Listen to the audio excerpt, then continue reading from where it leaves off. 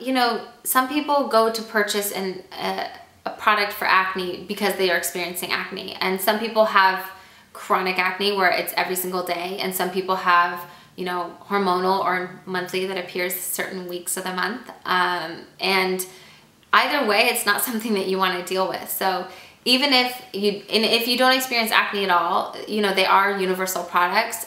You may or may not need the third step, but definitely the cleanse and the toner is great for all skin types.